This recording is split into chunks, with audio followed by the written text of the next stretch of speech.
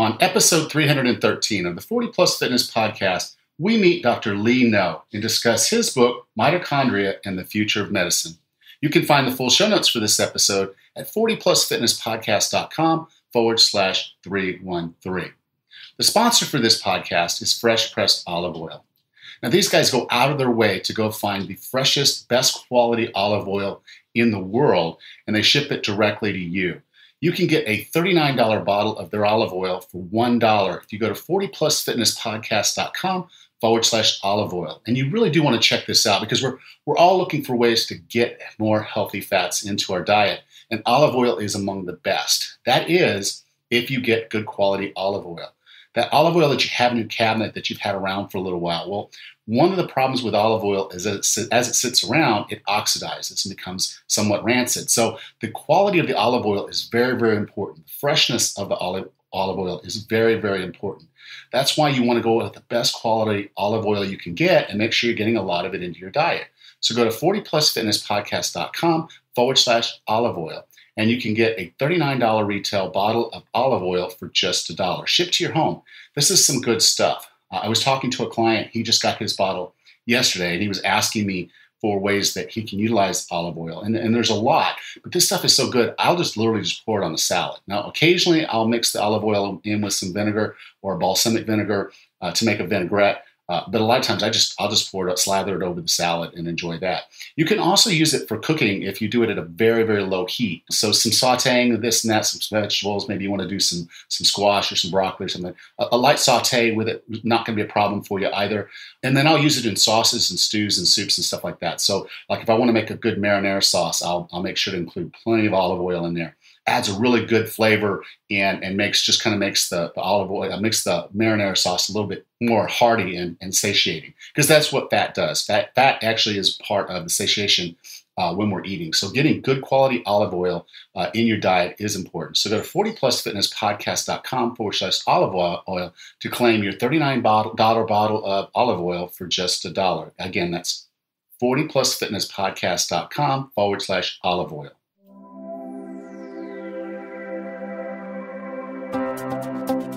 Have you decided you're ready to make a change?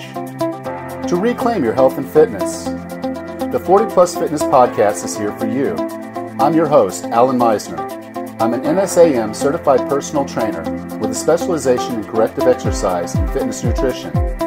Let me be your coach as you find your way on your health and fitness journey. All right, let's go. Hello, and welcome to the 40 Plus Fitness Podcast. I'm really glad you're here, and I'm really glad that you're a part of the podcast. It has been a very, very busy week for me. One, I've started working on the book that it's going to take quite some time to write, as I'm finding out. It's quite an ordeal. But we launched both of the challenges. So it's too late now, but we have the ongoing squat challenge and the alcohol challenge. And if you're a part of either of those or both of those challenges, thank you. Thank you for being a part of that. I really enjoy going through the challenges and interacting with you on a daily basis. So if you missed this one or these just didn't appeal to you, come back next month. I'll have something else going on. So check back with us. But really enjoy doing the challenges and really enjoy getting to know all of you as we go through the process of the challenge, because it is an opportunity to really interact and spend some time and give you kind of a taste of what we're doing over here at 40 Plus Fitness Podcast and the personal training. If you haven't checked out our training at all, I really would encourage you to go to 40plusfitnesspodcast.com/trainer. And on that page, there's a video where I kind of talk a little bit about my path and what kind of led me to wanting to be an online personal trainer, what I get out of it. And it really is helping others find their health and fitness, because our paths are very, very different. And finding that path is very, very important. And earlier in your life you find it, the faster you find it, the better. I spent a lot of time spinning my wheels trying to figure out this whole thing. And I'm not going to say I have it perfectly down. I'm learning new things every day. Like in our conversation today with Dr. Lee No, I learned so much from his book. And pretty much every book I read, I'm able to learn something new, which is really a joy for me. I love bringing that podcast to you. And I'd love to work with you directly. So if you go to 40plusfitnesspodcast.com/trainer, I do a little kind of like mini podcast thing which is another cool thing that I do as part of the membership. When you do join me as a group training or even as a one-on-one training, each week I do kind of a little mini podcast. It's about 15 minutes where I'll talk on a topic. But the cool thing about that is they're actually in on the call. So with that conference call, then they can ask questions and whatnot. It's a recorded call, so I can basically then post it. So if you miss the call, you can always come back. So if you enjoy the podcast and enjoy what I have to say, I really do think you're going to enjoy the group training. That's my favorite part of the whole training is doing those doing the conference calls every Saturday morning. It's really just a cool part of my day. It really kicks my weekend up a notch. I just feel like, I've done something that's helping people and they're getting something out of it. And I really do appreciate that. So please do check it out, 40plusfitnesspodcast.com/trainer. Now, our guest today is Dr. Lee No, and he's a naturopathic doctor in Canada. He has been an advisor for various companies in their research, and he actually does it for himself. He has his own company, but he really, really has drilled down into the mitochondria. And the more I'm learning, the more I'm understanding that our health really begins at a cellular level. And the way our mitochondria are working, they're the powerhouses of our cells. So if they're not functioning well, we have a problem. And it's not a problem that medicine can necessarily overcome. It really is something that we have to address from a lifestyle and health perspective. And Dr. No's book is excellent at giving us the guidance that we would need to manage that. And I try to pull out a lot of good nuggets. I know you're going to enjoy that. So with no further ado, here's Dr. Lee No. So Dr. No, welcome to 40 Plus Fitness. My pleasure. Thanks for having me on your show. Your book, Mitochondria and the Future of Medicine, this title that's just going to kind of leap out at me because I really like to geek out on this stuff. But I like how you took, a really, really complex topic with a lot of even recent science on it. Science goes back a ways, but we're learning more and more about mitochondria and the importance of mitochondria every single day. So it's like, to kind of go through your book, and it's funny because I'm working on recertifying for my personal trainer, and I just finished the chapter on bioengineering, energy, whatever.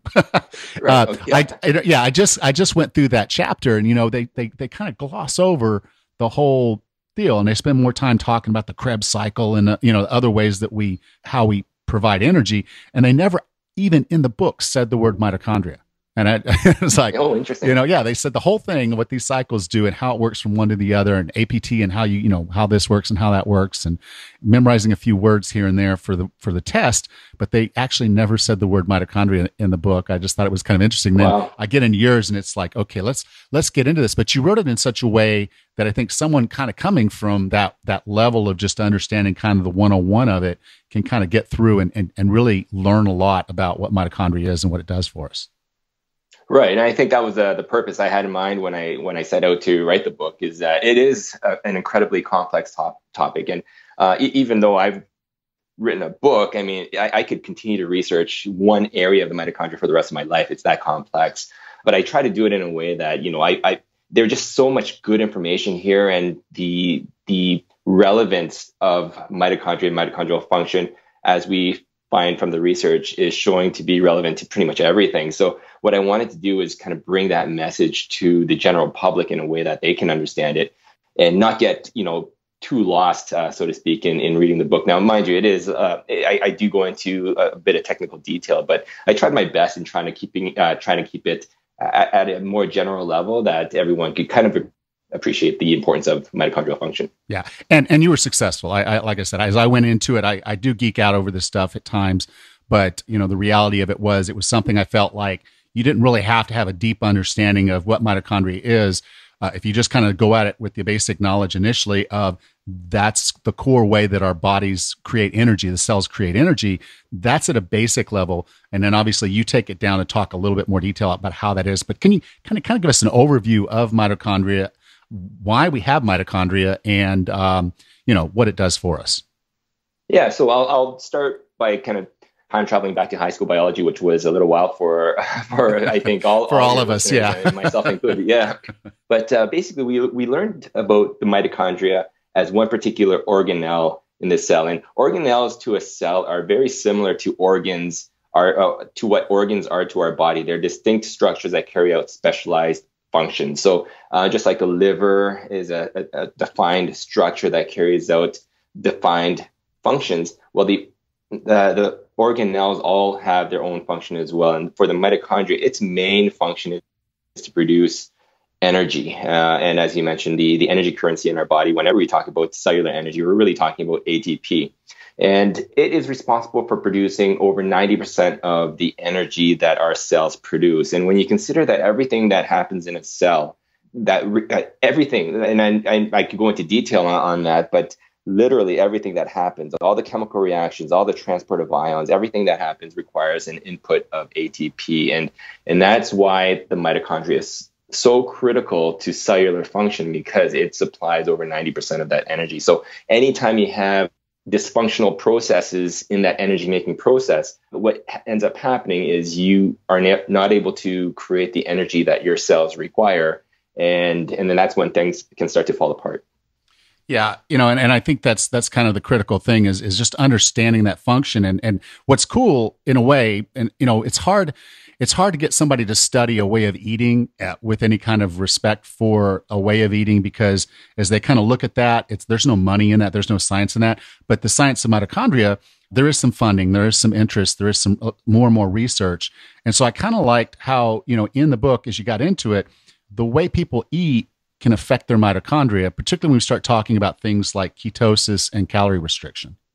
Right. And intermittent fasting, all that stuff kind of ties in really nicely once you start to understand the importance of mitochondria, but also how it functions and the different factors that govern its function and efficiency. Then you can start to kind of take all these other pieces that other people have heard of, whether it's, certain dietary regimes or exercise or different supplements. And you can kind of start to fill in the picture and understand why these things happen. And I think that's one of the important things that I'm trying to get across in the book, is to give an understanding of the why. Because as you said, going into ketosis is typically seen as nutritional ketosis is a healthy thing for most people. But unless you know why, you might fall off the bandwagon, or you might not be even that motivated to undertake that type of dietary regime in the first place. So having that why and understanding the topic a little bit deeper, I think gives people the tools that they need to kind of empower themselves and get going with these types of protocols. Okay, well, now you've opened up that Pandora's box. So why? Because I do cyclical ketosis, seasonal, I guess is a better way to say it. I will be in ketosis for parts of the year, and then I go out of ketosis. I don't have an illness like diabetes or anything like that, a heart disease, those types of things that a lot of people will use ketosis to kind of manage. But there are some legitimate benefits. And for the folks that, have cancer, have diabetes, Alzheimer's, those types of things, there are some core benefits they can get from being in ketosis all the time. But if someone is reasonably healthy, is not in one of those conditioned states at this point, is it something that we should consider based on what you know about mitochondria? Yes, absolutely. And you know what? First of all, I want to go back to what you were saying in terms of the amount of research that's coming out. Is that the first edition of this book was published back in 2014, and it took me about 4.5 years to write. And so I started this, say in 2010, and at that time I went to PubMed, which is an online database that indexes all the peer-reviewed medical journals. And I set up a search criteria for mitochondria. So anything related to the mitochondria, I would get a weekly notification, and it would list all the different peer-reviewed articles that were indexed to that database over the past week. And on a weekly basis since 2010, and probably it was going on before that, I was getting on average about 300 journal articles sent to me on a weekly basis. Now, mind you, most of that was not necessarily clinical trials or things like that, and a lot of it was review articles. But that just kind of illustrates the amount of research that's being done. So what we're seeing is a rapid increase in our understanding of how the mitochondria functions, the different biochemical pathways that are involved. All that stuff is really starting to kind of come into its own, so to speak. And when it comes to things like ketosis, we're starting to, and ketogenic diets, we're starting to really understand the benefit of these types of diets to the function of mitochondria. And then one of the other thing I should mention is that when we look at mitochondrial function and what its dysfunction means, we're starting to see that mitochondrial dysfunction is essentially at the root, or at least a main aggravating factor in pretty much all age-related degenerative diseases, as well as a host of other illnesses as well. So when you look at the benefit of ketosis and ketogenic diets, you can start to understand why, like you said, individuals with diabetes or Alzheimer's, cancer, things like this would want to kind of undergo a dietary program like this, because there is just so much benefit to allowing mitochondria to function in a way that doesn't require its primary fuel source. And so just going into, the basics, our mitochondria likes to start producing energy through glucose. So it goes through the first stage of energy production called glycolysis. Then it goes into the Krebs cycle, as you mentioned in your recent studies. And then it goes into the electron transport chain and it produces energy. Now, fats and proteins can also kind of contribute a little bit to energy. Actually, fats do, in many cases, do contribute a very significant portion of that energy. But in a situation where our bodies are not able to metabolize glucose and carbohydrates, we need an alternative source of fuel. And where it becomes particularly important in the brain, especially because in the rest of our body, fats are a primary source of fuel, and we can metabolize those quite readily as long as we have the proper nutrients. But when it comes to the brain, and one of the reasons why I think something like ketosis is receiving a lot of interest from the research community with respect to Alzheimer's, is that the brain, for the longest time, was thought to be critically dependent on blood glucose. And that's one of the reasons why our bodies maintain blood glucose levels within a very narrow range, because our brains need a very constant source of blood glucose. But in the situation where our brains are no longer able to use that glucose, and this is unofficially been termed type 3 diabetes or insulin resistance in the brain. So, the blood glucose is there, but our brain cells are not able to use it. And in those situations, an alternative source of fuel becomes critical. And that's where, we go into ketosis, we burn a lot of fat of the energy. It basically shuts down, and that's when the symptoms of Alzheimer's come in. If you're able to use ketone bodies as a source of fuel, you wake up those brain cells. And in some case studies, we've seen people go from, being completely dependent on caretakers because they have advanced forms of Alzheimer's, to essentially be given a new lease on life where they're operating on a day-to-day basis independently again. So again, with ketones offering the brain cells an alternative source of fuel, it just allows everything to work better. And that's, just going back to the way that you mentioned your eating, where you at certain times of the year you go into ketosis. That's how our bodies actually evolved. Our bodies were never meant to have a steady, I shouldn't say never meant, but we never evolved in a situation where we had constant supply of food and high carbohydrate food. We would go through periods of famine, little carbohydrate and fat, and produce ketones. And like I said, over time, we've evolved to be able to efficiently use those alternative sources of fuel. So it's actually what, going back to our ancestral roots, it's pretty much more in line with what our bodies evolved with. Yeah, and that's actually the logic of why I went into it that way, was knowing that that's because my my ancestry, I did the DNA testing, and it's all northern and Eastern European. So there's nothing else there but that as far as my DNA, I guess, other than the 2.6% Neanderthal. But, I figure, during the winter months up there, they're not going to be eating too much fruit at all. And so, there's right. what they can get their hands on, which is mostly maybe some leafy greens from time to time, and then predominantly animal products and fat. So, right. Yeah, so that's a big reason why I tend to eat that way, and my body seems to respond very well to it. One other area, though, that I just found fascinating, because I have a lot of clients that'll sit there and say, I want to lose weight, but I don't want to ruin my metabolism. And so how many calories should I be eating? And I always tell them, eat enough where you feel your energy levels where you want it to be, and you're getting good nutrition, and then full stop. Your body will tell you when it's satiated if you're eating right and eating the right foods. When we cut calories, like I'll have a client that told me, he was tracking his calories and he ate about 800 calories and he was full. He said he just really couldn't eat anymore, didn't feel like eating more. His energy level was fine. He was just concerned that he was going to enter starvation mode.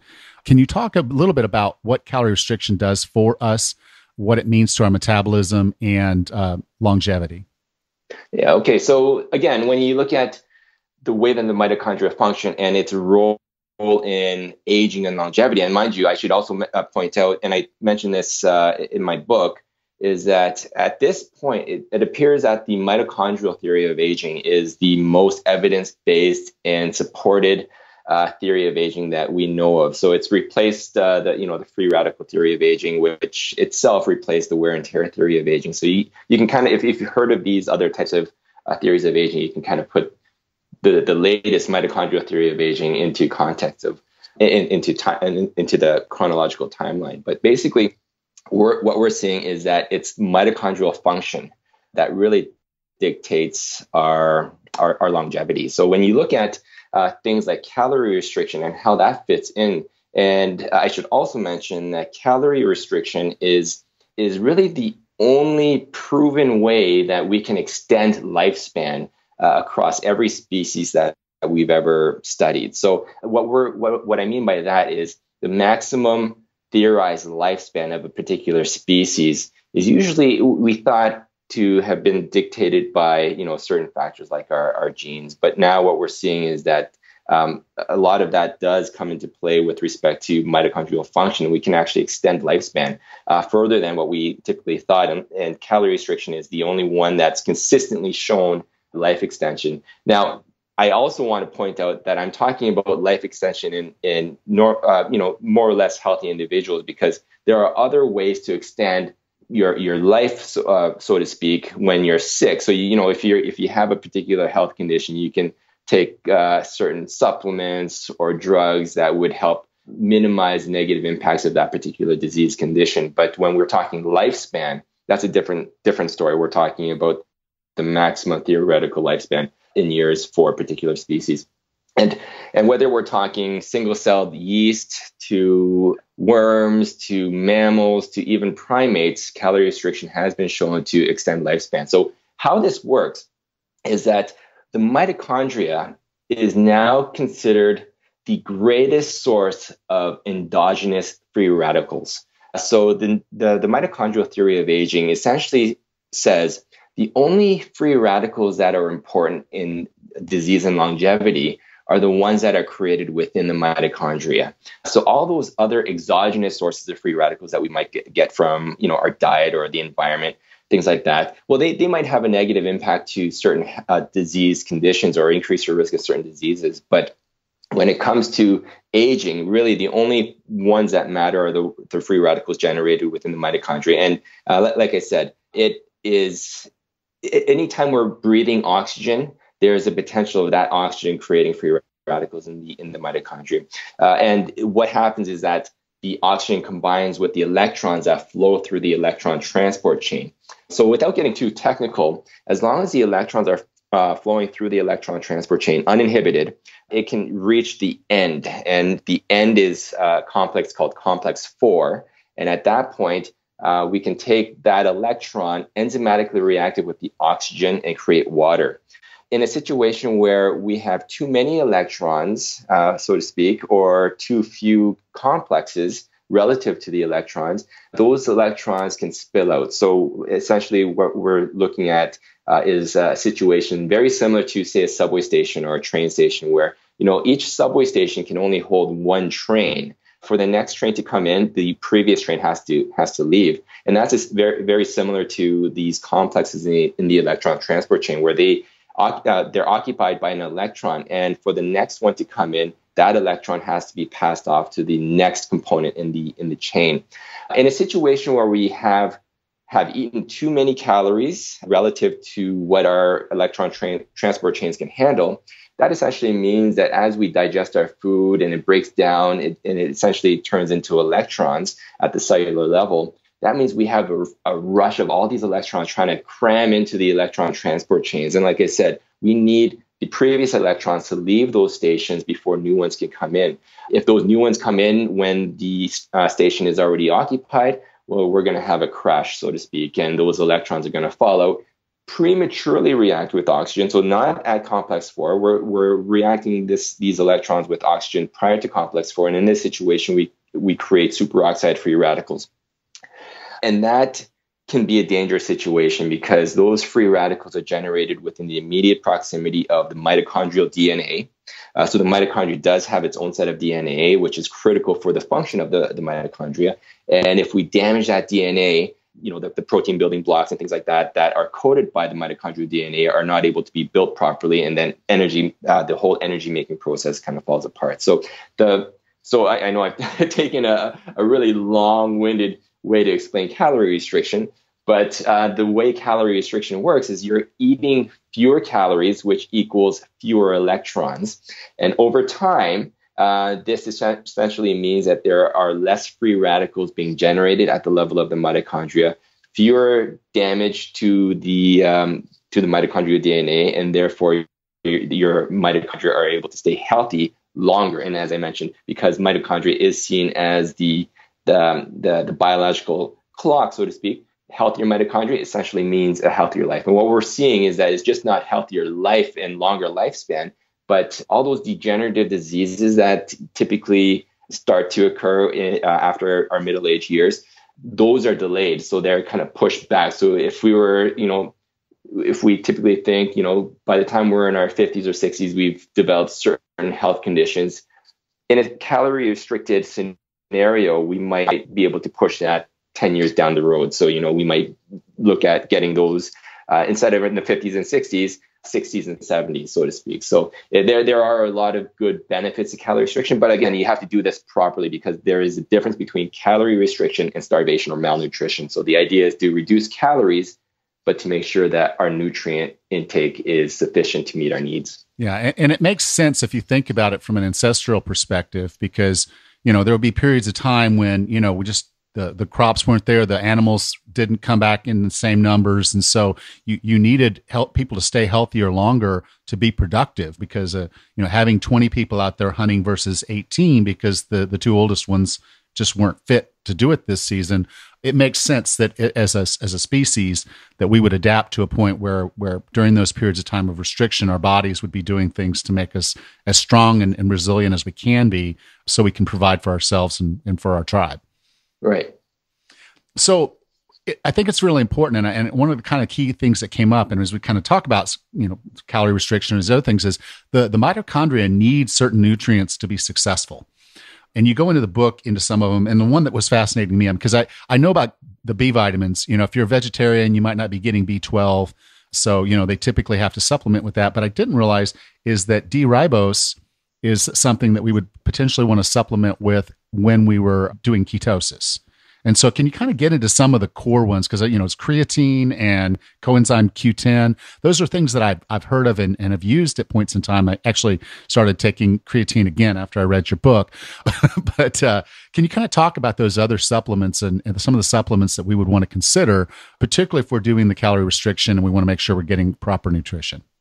Yeah, so D-ribose is one of those ones that really jumps out at me. Not only is it an amazing nutrient to begin with, or a supplement to begin with for anyone that's concerned with energy levels and mitochondrial health, but it becomes particularly important for anyone undergoing any sort of carb restriction or nutritional ketosis program, because, so first of all, D-ribose, its function in the body is it's a building block for the adenosine molecule. So when we talk about ATP, which is the energy currency in our body, it's an adenosine molecule with 3 phosphates, so adenosine triphosphate. That's what ATP stands for. So that adenosine backbone to which those 3 phosphates get attached to, that is critically dependent on the availability of D-ribose. Now, our bodies, and the reason why D-ribose is not considered a vitamin in the truest sense, is that our bodies actually produce D-ribose. So it's not an essential nutrient that we have to get from our diet. But even though our bodies are able to make it, and it makes it from glucose, it's a very, very slow process. In fact, in any situation where we have an energy deficiency, it's very difficult to improve our energy stores or the energy capacity in our bodies without supplemental D-ribose. And that just illustrates how slow our bodies make D-ribose. In a situation where you're cutting out carbs, however, and going into nutritional ketosis, the availability of glucose is not there. So, and if there is glucose, the small amount that you will get from your diet, it's in such short supply that our bodies actually use it as a source of energy before it considers using that as a building block to build more D-ribose. So what ends up happening is, and I won't say that everyone that's going through nutritional ketosis requires this, but I think it's definitely a strong consideration for almost everyone, and for a smaller group where they have possible mitochondrial dysfunction or insufficient energy levels. I think it becomes much more like a vitamin, where it becomes an essential nutrient that you have to get from external sources. And that's because our bodies, as I mentioned, will not be able to have access to that glucose to build D-ribose, and D-ribose external sources become increasingly important. The other thing I want to mention, and the reason why D-ribose is more important for certain individuals than others, is that anytime you have an energy deficiency and your body is not able to produce as much energy as your body or those cells demand, it goes through a different process of energy production called the adenylate kinase reaction. And this is where it takes two ADPs. So just to kind of give the overall picture, when we use ATP, so the energy molecule ATP, and we use that to produce, we extract the energy to use that energy, the leftover compounds are what we call ADP, or an adenosine diphosphate, so an adenosine molecule with two phosphates and that third phosphate ion kind of floating around. In order for us to regenerate ATP, we have to have that ADP and phosphate base. So that cycle can continue to happen. In a situation where individuals cannot meet the energy demands of the cell fast enough, what our bodies do will kind of take a shortcut and combine two ADPs to create one ATP and one AMP, or an adenosine monophosphate. So the great thing is that we end up with an ATP that our bodies can use for energy, but then we end up with this AMP. And that AMP is not something that the cell wants to keep around. It's actually considered waste and a toxic material. So it actually wants to get rid of it. And that's exactly what it does. It gets rid of it. It gets pushed out of the cell. The unfortunate thing with that scenario, however, is that we are moving the adenosine molecule out of the cell, and then we'll flush it out of our body. So what we end up happening is we have a smaller capacity within the cells and the mitochondria to produce energy. So because we're losing that adenosine molecule, and really in those types of situations, the only way to really get our bodies back to a point where we have sufficient capacity and sufficient adenosine molecules is really to use that supplemental D-ribose. And so that's one of the reasons why I think D-ribose, for anyone that's concerned with energy levels, is one of the primary considerations when it comes to supplementation. Yeah, so that's pretty much, particularly so now if we're getting into ketosis or we're doing any kind of intermittent or extended fasting, this is a supplement we should be taking probably. Right. Yeah. And you know what, one of the things that we've seen in studies is that if you prime your cells with D-ribose, and you unexpectedly experience a cardiovascular event like a heart attack or stroke, and I won't get into it. You can your listeners can read my book, but essentially what we're doing is we're kind of creating this extra cushion that prevents excessive damage in cases of a heart attack and a stroke. So it's one of those things that can really come in handy as we age and we're at greater risk of having these unintended events. Having enough D-ribose in our body will kind of blunt the negative impact, or make those events probably less serious than they otherwise would have been. Okay. And then coenzyme Q10 is something I've known for heart health for quite some time, and I do occasionally supplement with it. Can you tell us a little bit about how that affects mitochondria? Yeah. So when we talk about nutrients from the mitochondria, most people would probably think coenzyme Q10. It's one of the most well-researched natural therapeutic ingredients that are out there, incredibly safe and incredibly useful. And the reason why it's so important to mitochondrial health is that it is a component of the electron transport chain. So, out of the Krebs cycle or the tricarboxylic acid cycle, we have energy molecules that get fed into the electron transport chain. And those energy molecules enter at complex 1 or complex 2. And both complex 1 and complex 2 will pass off their electrons to coenzyme Q10, which then delivers the electrons over to complex 3. So you can see that not only is CoQ10 a critical component of the electron transport chain, but if you were to just visualize a schematic of the electron transport chain and you were to identify a bottleneck, it really is the availability of coenzyme Q10 that would be the bottleneck, simply because it's really receiving electrons from two different complexes. So the idea with CoQ10 is you need essentially an excess amount of CoQ10. I've read other authors and other studies where the researchers basically concluded having just enough CoQ10 is not enough. We really want an excessive amount. Laying around, for the most part, just laying back, not doing much. But in situations where we need to ramp up that energy production, we really want to be able to ensure that our bodies have access to excessive amounts of coenzyme Q10, so we can adequately remove those electrons from complex 1 and complex 2 and continue. So to go back to your subway analogy, we want more cars on the subway, so everybody's not crammed into the cars that are there, but can sit comfortably around the different subway cars, even if there are excess cars to people. We want those excess cars to make the ride a little bit easier. That's right. And more frequent trains coming through the station as well. So instead of, hanging out at the station for 5 minutes, we want it in, load it up, get it out, and do that repeatedly. So that's the idea with CoQ10. Okay, cool. So L-carnitine, which is, I believe that's an amino acid, right? It is, yeah. Okay, and that one's very important as well. It is. Now, so both with, all these things that we've talked about, none of them are really considered vitamins, again, because our bodies actually create these nutrients, so CoQ10 as well as L-carnitine. Now, L-carnitine, however, is an interesting amino acid. It's not a protein-building amino acid, but it serves other functions, and its main function is to transport long-chain fatty acids into the mitochondria. So going back to, the different types of fuel that our bodies prefer to use, our cells prefer to use fats as a source of fuel, and that's simply because they're so dense in energy.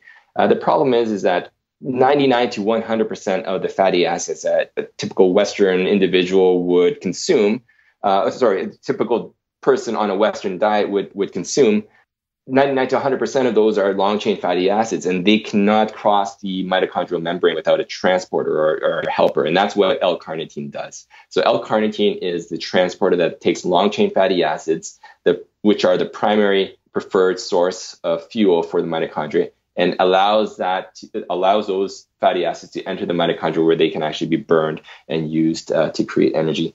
Without L-carnitine, we would really only be able to use short chain and medium chain fatty acids. And as I say that, you're probably starting to understand the reason why when we go into things like a ketogenic diet, one of the reasons why things like medium chain fatty acids are so valuable is because, it can enter the mitochondria directly without the need for a transporter. But unless you're, taking certain MCT oils or coconut oil, things like that, like I said, the vast majority, if not 100% of your fatty acids will be long chain fatty acids. So your body can only utilize them in the presence of L-carnitine. Okay. Now, I supplement with magnesium because it helps me sleep better. So, if I know that maybe my energy levels are not there, I'm not feeling very well, not getting good rest, I'll start a regimen where I'll start supplementing with magnesium, and it typically helps me sleep better. But it also, there's a benefit to the mitochondria, which may actually be the same benefit. Could you go into that? Yeah. So one of the things with magnesium, first of all, it's the studies have shown that the vast majority of individuals are actually not getting enough magnesium. The importance of magnesium is that it's involved in over 300 biochemical reactions, many of those related to energy production, as well as when we talk about ATP, that those three phosphates that make up the phosphate tail on an ATP molecule, it's actually stabilized by an ion of magnesium. So when we talk about ATP, we're really talking about magnesium ATP. And so without magnesium, our body's ability to utilize ATP is just not there. And the idea is that magnesium stabilizes that third phosphate so that, it's still there when our bodies need it. It just doesn't randomly just break off and kind of make that energy that was contained in that third bond kind of just dissipate into the cell. So it's really important for many aspects of energy production. But going back to, what you said about using it to sleep, well, magnesium is one of those minerals that is also very important for muscle relaxation. So in our muscle cells, we have a protein called calcium magnesium ATPase. And not only does it require ATP for this enzyme to work, but it also requires magnesium. And what this particular enzyme does is it pumps calcium back out of the cell into its storage form called the sarcoplasmic reticulum. And this is what initiates muscle relaxation. So if you're deficient in magnesium, your muscles are going to be more tense, and you're not going to be able to relax as well. And that's one of the reasons why I think a lot of people do use magnesium to help them relax at night and try to, get a good night's rest. Cool. Now, creatine is one of those things that's been around for quite some time. I've done some episodes on creatine. It is a supplement that I use from time to time, not so much for the muscular energy benefit, when I want to work out and, it kind of pumps up your muscle, makes you feel a little bit better about yourself. But there are some huge benefits to the brain and to the body and the mitochondria from creatine. Can you kind of get into that? Yeah. So I think this is one of the nutrients that is in my book that I think a lot of people are surprised to see it, because for many individuals that have heard about creatine, they think of it as a sports nutrition supplement that, bodybuilders will use or elite athletes will use. But when you look at the way it works, it does have benefits to, athletic individuals. But the way it works is through the mitochondria. So it's going to have benefits to many different other health conditions. And that's exactly what the newer research is showing. So you mentioned musculoskeletal benefits, heart health, and even brain health benefits. And really, this boils down to the fact that creatine is somewhat of a storage form of phosphate. So again, we need multiple components to create ATP. The D-ribose that we talked about would be an ideal supplement to use to help build that adenosine component. But we also need that phosphate component. And creatine, as phosphocreatine, is our storage form, so to speak, of that phosphate. And it's a readily available source of phosphate. So as our bodies break off that phosphate to use ATP, it needs to be replenished quickly. And, we do have dietary sources of phosphate, things like that. But if we have phosphocreatine right there in the immediate proximity of where that energy is being used, and we can donate another phosphate very quickly, energy production happens a lot faster. And again, because everything that happens in the cell requires energy, everything will just start to work better. And that's exactly what we see in the brain, muscles, and the heart. Yeah.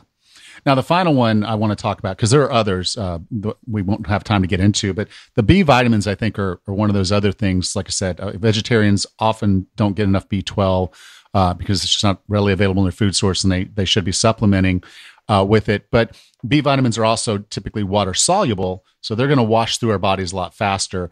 So we may not be getting enough B vitamins from our food, particularly at certain parts of the year. Can you talk about the B vitamins and why they're important to mitochondria?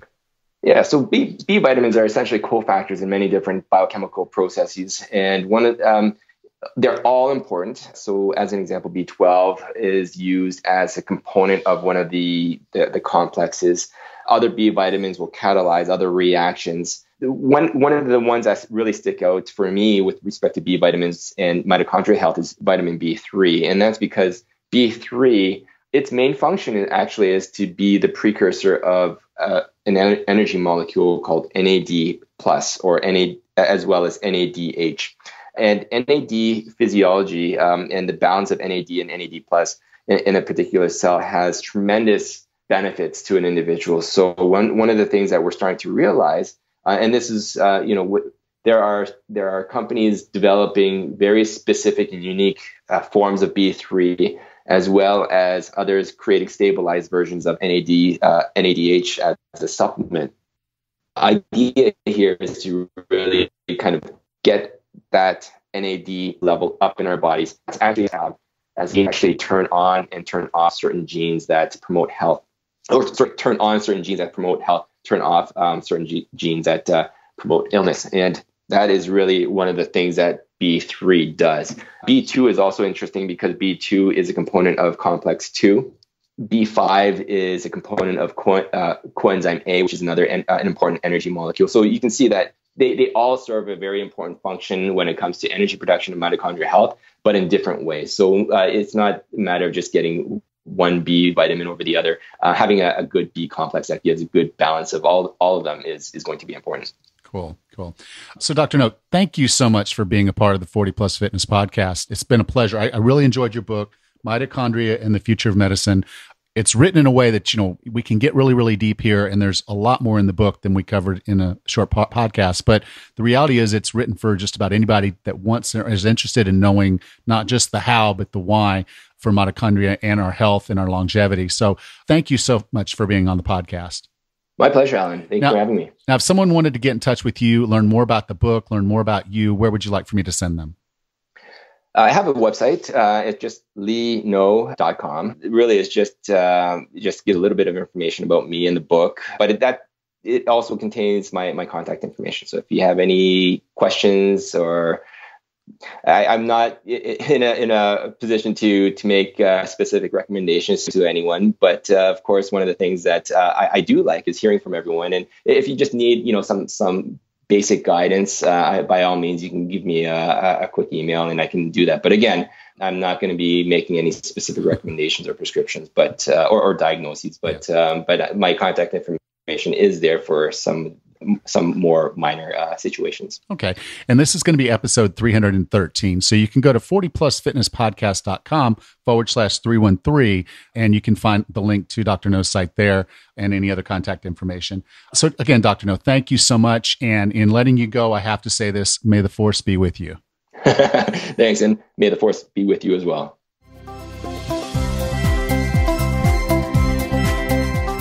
If you enjoyed today's episode, please do go give us a rating and review on iTunes and subscribe.